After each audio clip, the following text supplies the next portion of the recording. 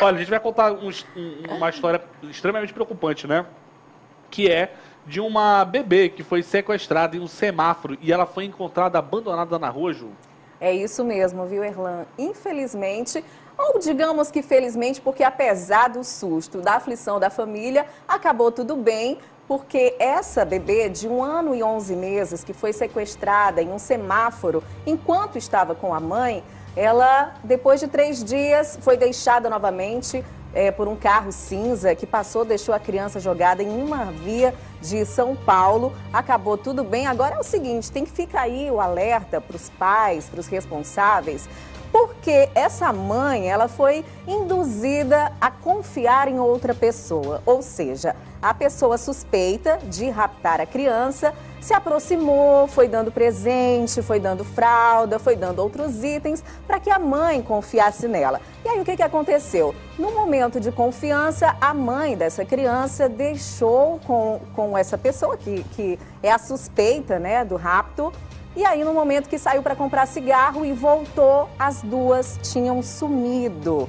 Para você ver como é preciso ter atenção, né? Mas como eu falei, tudo acabou bem, porque depois de 3 dias, a criança foi encontrada novamente. E segundo o delegado desse caso, ele disse que apesar de que o maior motivo tenha sido a mulher querer ficar com a criança, pode ser também que seja um caso de crime de tráfico de crianças.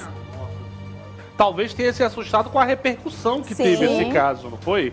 Essa imagem que você está vendo agora é a imagem do momento em que a mãe se reencontra com a criança. Inclusive, teve um vídeo que viralizou do momento em que a mãe percebe que a criança havia sido sequestrada. Ela entra em completo desespero.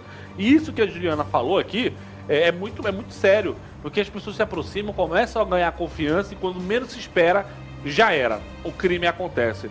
Valdelúcio, e agora? Os responsáveis por esse rapto, esse sequestro, como é que ficou essa história?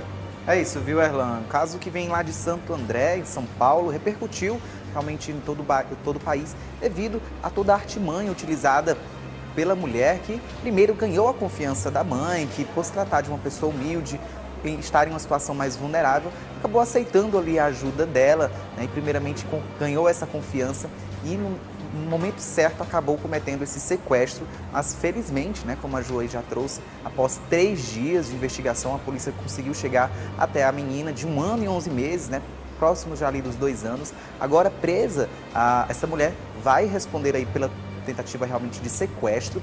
E a grande questão da Polícia Civil, nesse momento da Polícia de São Paulo, é identificar se essa mulher pertence de fato a algum tipo de... Teve informações, recebeu como que ela chegou a essa mulher, quem ela deveria abordar e se ela pertence a uma quadrilha realmente especializada em tráfico de crianças, que a gente sabe que é uma realidade em todo o país, acontece, inclusive é retratada em uma telenovela atualmente que está no ar, a questão realmente do tráfico de crianças, né? O quanto que é comum no país, não só para aqui dentro do nosso país, do Brasil, como para outros países essas crianças acabam sendo levadas. Apesar de que a polícia acredita que nesse caso em específico, a intenção da mulher era realmente ficar com a bebê de 1 ano e 11 meses. Nossa, é um absurdo. Tem que tomar muito cuidado, você mãe, você pai, você avó, você tio.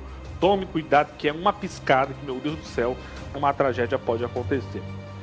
Bem, já a gente volta com o Val, com mais informações. Também temos mais uma